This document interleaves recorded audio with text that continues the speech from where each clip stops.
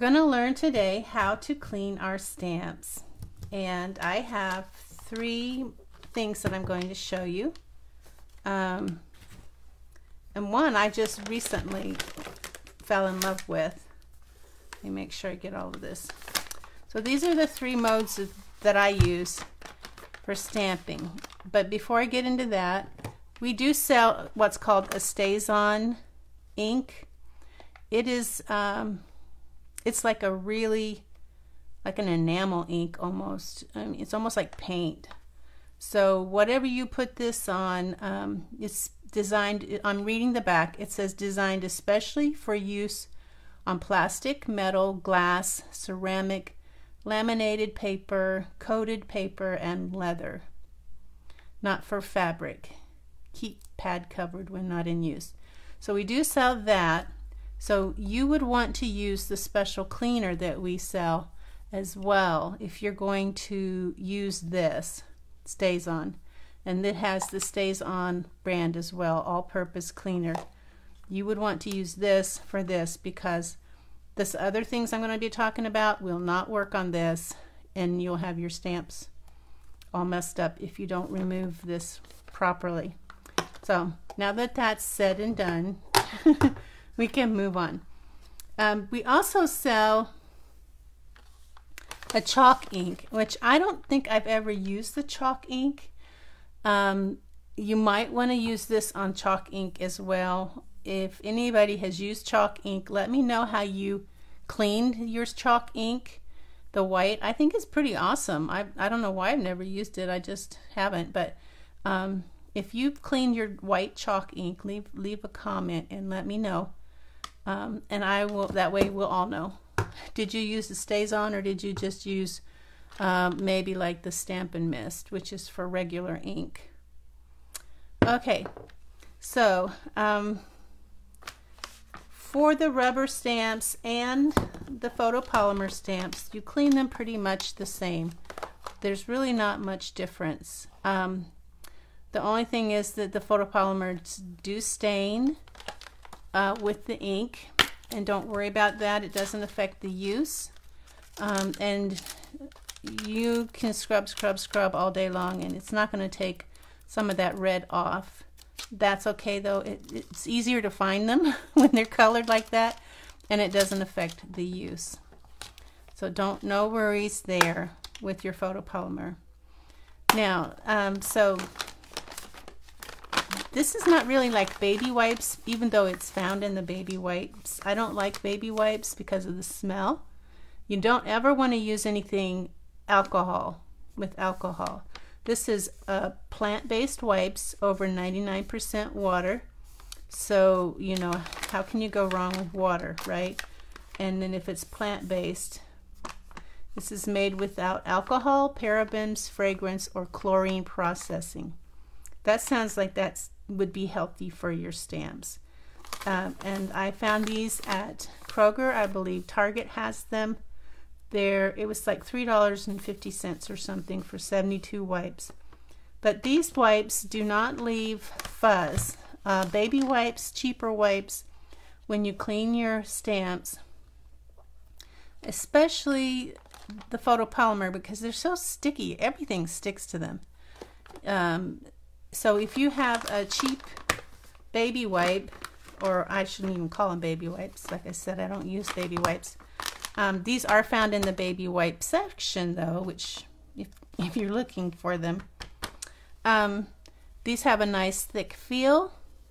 There's no like fibers sticking out that could catch on your stamps. I do find that if you blot your stamp when you clean it, then they do better. But you can wipe too. These are particularly good when you use your Stamparatus. So let's do some of this, and let's put this in action here. So I'm going to grab my Stamparatus, and I was using some stamps earlier that were rubber, but they needed a little bit of extra height, so I was using just a thin piece of chipboard. Sometimes you might need to do that. So I'm going to put this here, and I'm going to get something to stamp on. It's behind here. So that's what we got right there, and some ink. I'll use my gorgeous grape, and it is gorgeous, isn't it? I love gorgeous, gorgeous grape. She's left over from the Easter class that we had. Okay, so maybe not so much with these, but sometimes I'll purposely do it, because with photopolymer it happens a lot more. You get ink around here. The wipes are so much easier. I dab this first, get most of the ink off of there. Just press it. See, it basically stamps and then wipes like that. And but like I said, with photopolymer, I'm always getting ink on my Stamparatus. Now, if you don't use the Stamparatus, you can use the chamois. And the chamois I showed you comes like this. I cut mine up because it's hard to use it without. So the things about the chamois, okay, they dry out, so I have to cover them up, and they dry out pretty quickly, which could be a good thing or a bad thing. But I've also found out with the chamois, even though I cut it up so that I could dab this, I have found that, let me dry this off, and I'll purposely put some ink on the edges there. I have found that, one, the ink will transfer to your hands if you use both sides. And then when you dab like that, you can see, I'll bring it up, put something white underneath there. Do I have something white? You can see that there is a little bit of the ink. It more spreads than it picks it up. It spreads it more than it picks it up. And that's why I don't like to use the chamois with the Stamparatus, even though I cut mine up. Like I said, you really only need to use one side at a time. But if you're using blocks, the chamois is gonna be your best friend. So I'll show you that. Okay, so for the Stamparatus, I love my Honest wipes for both types of stamps. If I'm using a block, and I'll get my block out. If I'm using a block, I need my paper. Let me get my paper back out.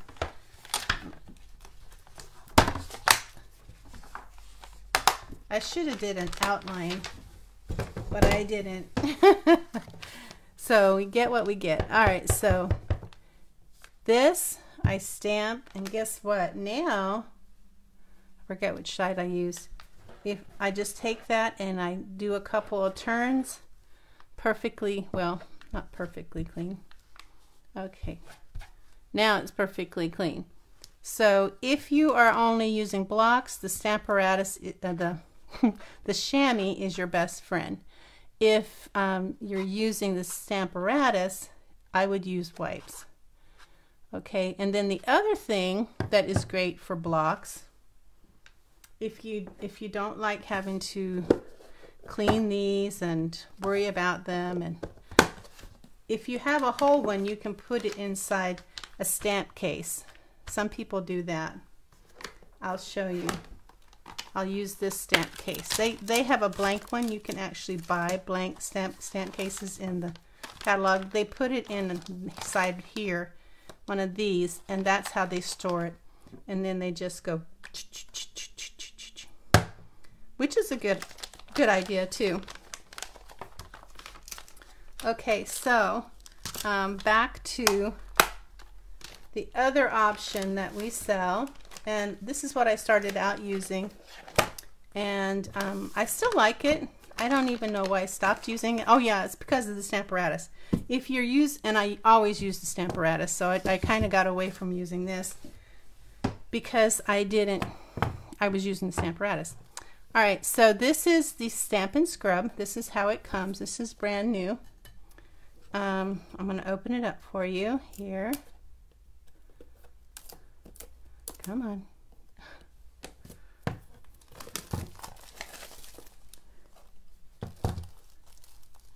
Come on, come on, come on. Stampin' Scrub is pretty awesome. It has two sides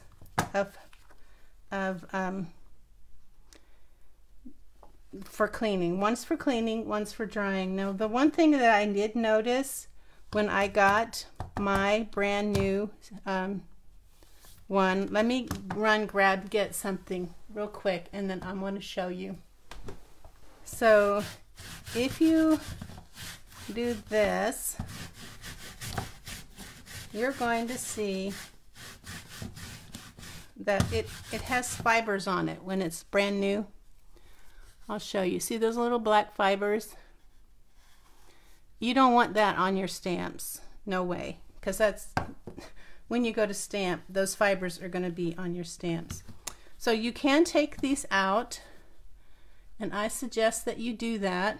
I'm going to get my Take Your Pick tool. See if I can pop this out. You can run these under water and rinse them clean. And I'm going to just do this. When I got my first one, I used water. I ran it under water and then I let it dry before I used it. But this one doesn't seem to have quite as much as my first one did. My first one had a lot. But if you go along the sides, you'll see that it does have, it's a normal thing when you cut this. If you've ever sewed with material, you know that when you cut something like this, it's going to have the fibers are there's gonna be loose fibers on the edge until they're all worked out. And so this kind of helps work it out. The best thing to do though is run it under water and then let it dry. Okay, so this side, how do you know which side is wet and which side is dry? It comes with little symbols. In this corner there's 3 little raindrops. That means that this is the wet side, and it's going to make sense in a minute here when I tell you. I'm going to have to bend it a little bit, and I just did my nails. That's why it looks like it's harder than it is, because I'm trying to protect my nails. Okay. Okay, so that one's back in. And then on this side of the Stampin' Scrub is, in this corner is a little sun, wait a minute, okay, there's a little sun here. And I guess you see this little thing here. So apparently this has to be in the same corner so that you can see the little raindrops and the sun, because there's raindrops there and I bet there's a sun down there. So be sure that your little cutout corners are in the same place. So I'm going to go around the edges here and pick up all that extra loose fibers that I can. This is my roller. It's really for pets, I think, and lint. It's like a lint roller for pet hair and lint on your clothes. Okay, this gets up most of it. You might, if you're real diligent with this, you might not have to wash it. Let me Let me do it one more time because I want to make sure I get all that. But you can see this is all the fibers that came off of it. You do not want that on your stamps when you're stamping. And you know, this is not a defect or anything. This is just life. This is just life. Okay, so I'm going to make sure my little cutout corner is here so that, and again, I'm trying to protect my nails, making it look harder than it is. Now, I'm going to show you how this works, and you're going to think this is really cool, because it is. All right, so where it has the little sun, that's where you dry your stamp. When it has the little rain drops, that's the wet side. So how you use this is you take your Stampin' Mist, and I noticed in the catalog that they used to sell this 2-ounce bottle and the 8-ounce bottle, but now they only sell the 8-ounce bottle with a spray top, which makes more sense. If you use a lot of it, you wouldn't have to keep filling this up. Okay, so you spray a couple in the center, and you can use the whole pad. You can start out in the corner and then work your way around so that, well, let me use my grape because that's more awesome to see in action. All right, so here's my grape. I stamp. You can see how dirty my stamp is. It's got ink all over it. So I sprayed right here in the center. You can see it cleaning that stamp. See all that pretty purple? And then you're going to come over here and you're going to dry. And I might have gone a little crazy there because I see there's foam on the sides here. Okay, I did get a little crazy. All right, so you don't have to scrub quite as hard as I did. So let's try that again. All right, so I'm gonna stamp it down and rub it gently. You don't have to dig it in like you're mashing potatoes, okay? And then you dry it off, and then you've got this perfectly clean stamp. And then you can use the whole area, and then when you feel like I really need to clean that, it's got a lot of ink in it, you do the same thing that I did before when I took it out. You just kind of go in and push it up and rinse it under water. You can use warm water. Put it in your dish drainer and let it dry completely. Doesn't necessarily mean so much that it has to dry completely for the wet side, but the dry side you would definitely want it to be dry or it won't work properly. Okay, so trying to protect my nails here. Okay, so I'm bending it in the center like this, and then it pops right in place. All right, so that is the Stampin' Scrub. You use that with your Stampin' Mist. So of all three, I would say that they all have a place in your stamp room. This and the chamois, definitely good for using with blocks. This you don't have to worry about keeping these wet. I keep these in a container. You don't have to worry about them drying out. But these are kind of cool too, because they just it's kind of an all-in-one. You wet it and it's pretty much dries pretty quickly. So that's just personal preference. And then for your Stamparatus, I am suggesting that you use the Honest Wipes, or you can cut your chamois up into little fourths and use it that way. I've done both, and they're all acceptable. You find out what's best for you, because you ultimately are the judge of what you like the best. But for now, that's what I have to show you for our More About It Monday, how to clean your stamps. I hope that's helpful, and I hope that you guys will join me again for my next More About It Monday.